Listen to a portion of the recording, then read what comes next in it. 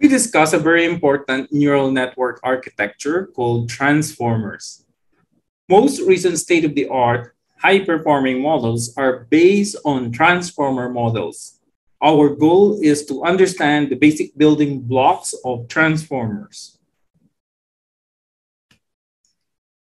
Underneath, a transformer is made of encoder and decoder blocks. Each block is roughly the same in design. A block is made of self-attention and an MLP module. Basically, the operations are linear, layer norm, multiply add, and softmax. In the previous discussions, we found out that MLP is a general purpose model architecture, though of lower performance. CNNs excel on images. What about transformers? The answer is any. Transformers have state-of-the-art performance in language, vision, and audio. In fact, it can be used to process multiple modalities all at the same time. This makes transformers an excellent choice for a variety of tasks. Recent attempts to build AGI, or artificial general intelligence, is based on transformers. Transformers are good in processing sequences of data. Data from different domains can be expressed as a sequence of tensors. An image is a sequence of patches. Audio signal is a sequence of waveform samples. Language is a sequence of words. In this example, we have a phrase, "cat opened its." Each word is converted into a tensor using embedding. For illustration purposes, we use 4-dim embedding. Transformers can process sequences of arbitrary lengths. However, very long sequences translate to computational complexity. Let us examine a transformer encoder block. The sequence of data goes through two modules, self-attention and MLP. Take note that an encoder or decoder is made of several identical smaller blocks stacked together. What is self-attention? Let us examine the following sequence of words. The cat opened its mouth. Let us focus on the word its. Qualitatively, the word its has attention or measure of relevance with other words in the sentence. In other words, attention with other parts of itself. We use the width of a line to measure relevance. It's and dog, it's and cat, it's and opened, it's and it's and mouth. In this case, it has the strongest attention with the word cat.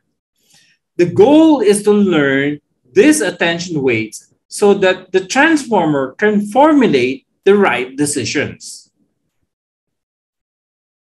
Mathematically, attention is expressed using this equation. There are three tensors: query, key, and value. The weighted dot product between Q and K is converted to probabilities using softmax. Decay, or feature dimension, is the normalization factor. Then, the value tensor is rescaled by these probabilities. The output is a set of new features, ZEC. Roughly, we can interpret query, key, and value in this manner. Query is what it thinks the output should be. Key has its own opinion on what the output should be. With the opinions of the query and key taken into account, the value is rescaled to make the final set of features a ZEC. When applied on image classification, attention can be roughly described as follows. Assume that we divide the image into 4 patches. Let us focus on the lower right patch. The query thinks it is a feature of digit 3 or maybe digit 5. Meanwhile, the key thinks it is a feature of digits 3, 5, 6, or maybe 8. The dot product of Q and K enables a value to see the overall picture to perform a better decision.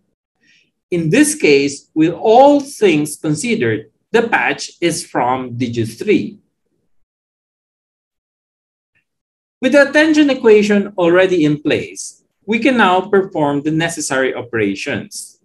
Q, K, and V have their own respective weight tensors. For Q, this is multiplied by the input features to generate the tensor Q. The same for K and V.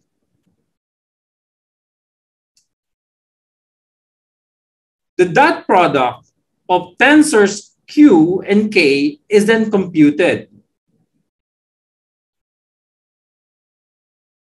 The result is shown here as tensor S. This result is then normalized by the square root of the feature dimension. In the previous discussion, there is only one attention for a given set of features. In many cases, multiple attention tensors are better, especially for highly nonlinear systems. In this case, we employ multiple sets of attention resulting to multiple heads. In this example, we have 8 heads. With multiple heads, we have multiple output features. The next question is, how do we fuse these features together? To fuse these features, we concatenate them together. Then we multiply by the output weights tensor to arrive at a unified set of features. One of the weaknesses of transformers, which is also its strength, is the lack of inductive bias, especially with regards to position. Without information about position, transformers may be clueless on which part of the sentence is the noun, the verb, and the direct object. One solution is to include positional encoding tensor of the same dimension as the input features. This positional embedding is added element-wise to the input feature, resulting to a modified input feature. This is the formula used for positional embedding in the original transformer paper.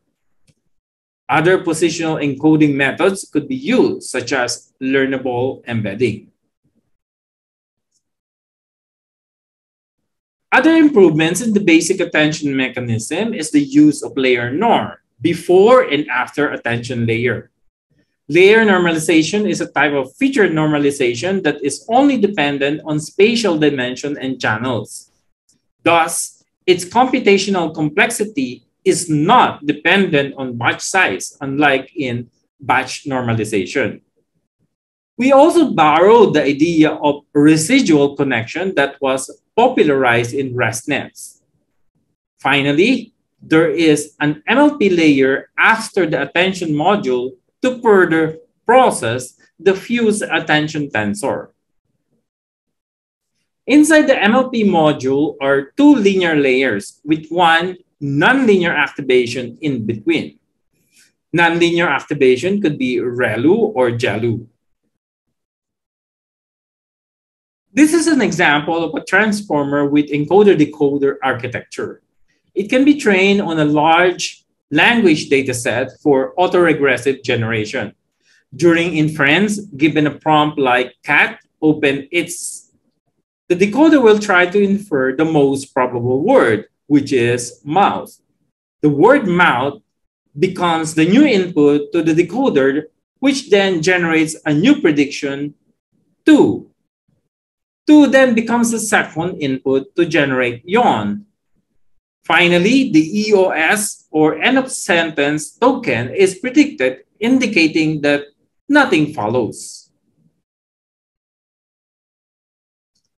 This is the encoder-only transformer in a vision transformer or VIP. In this case, the output class is predicted from the classification token feature at the end of the encoder. The token class feature is the input to an NLP head, which is used for the image classification task. Transformers lack some inductive biases inherent to CNN, such as translation equivariance and scale invariance, and therefore do not generalize well when trained on insufficient amount of data. However, the picture changes if we train the models on large data sets. We find that large-scale training trumps inductive bias. To learn more about transformers, these are useful tutorials and references. In summary, transformers could be the most important breakthrough in the recent history of deep learning. Transformers have been used to produce state-of-the-art performance in language, vision, audio, and multimodal domains. Expect more development in this field in the near future. This is the neural network architecture of the attention paper, which ushered the era of transformers. Code demo is next.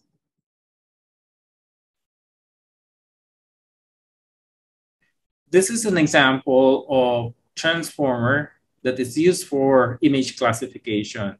Here we have a configurable transformer model which will be used for CFAR10 image classification.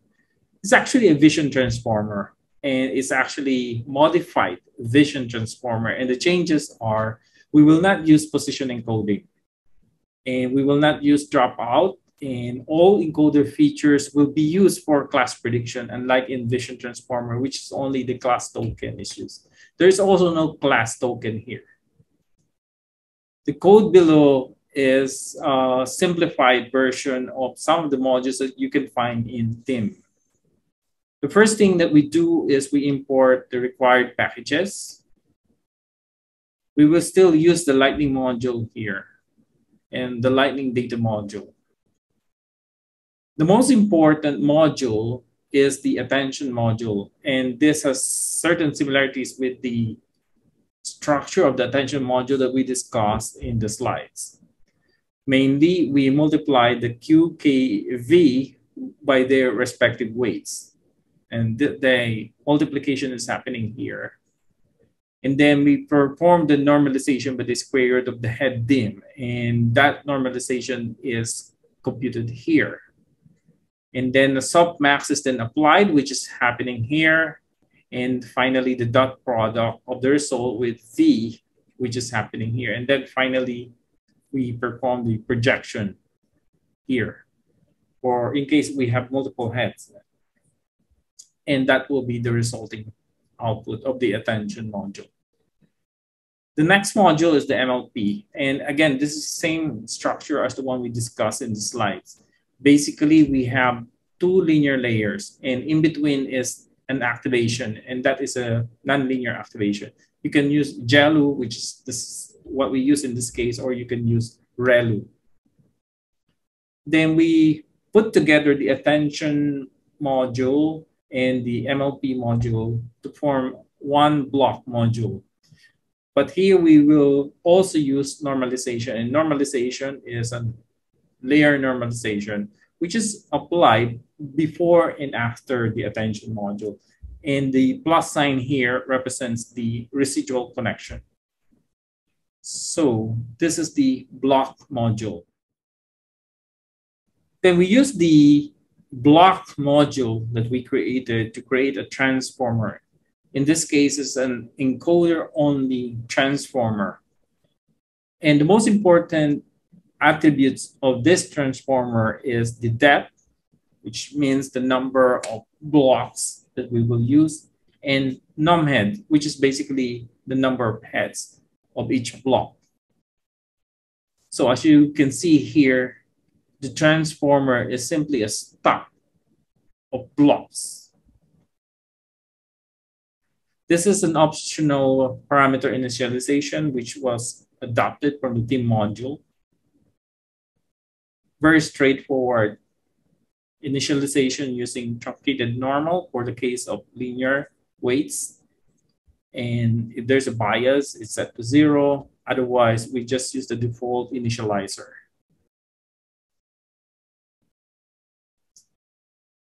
As I said earlier, we use PyTorch Lightning. So just to simplify our overall image classifier. Now, this is basically the same as the PyTorch Lightning module that we use in MLP and CNN. The main difference, however, is the inner model that we use. In this case, we will use the transformer as our feature extractor. And then we have an embedding layer, which we'll use to transform sequence of patches into tensors. Then we have the usual head, which is a linear layer. We use the same loss, which is a cost entropy loss. So this is the forward method, which simply involves embedding, and then feature extraction, and then finally the head, which performs the classification. We use the same configuration for the optimizer and the scheduler. Everything the same here as in the CNN that we discussed earlier. Now, this is a bit different. We created a separate Lightning data module specifically for CFAR10 because the usual Lightning module or data loader for CFAR10 will no longer be applicable because the default data loader for CFAR10 will generate images, rectangular images, but we don't want rectangular images. We want sequence of patches. So it's very important here that we create a collate FN. So this collate FN is similar to the INOPS discussion we have many lectures ago, which basically converts a rectangular image into a sequence of patches using the rearrange operation. Now, with this Lightning data module, we can now train our Lightning module. By the way, these are the arguments that you can customize. Okay? This transformer is highly customizable. As you can see from the different performance settings, different settings that you can use here. If you take a look at the different settings and the resulting accuracy, the performance of transformer is actually very competitive. For example, for the case, the smallest one that we tried, there are 4 heads total as depth, and the number of parameters is about 173, which is very close to the 3-layer CNN. We have the performance is 68.2. And if you increase the embedding dimension to 64, the performance has increased. And if you increase it further, the dimension of the embedding, the performance will further increase. So this is a one run, example of one run. And you can see here the performance about 71. This is for this configuration, the second one.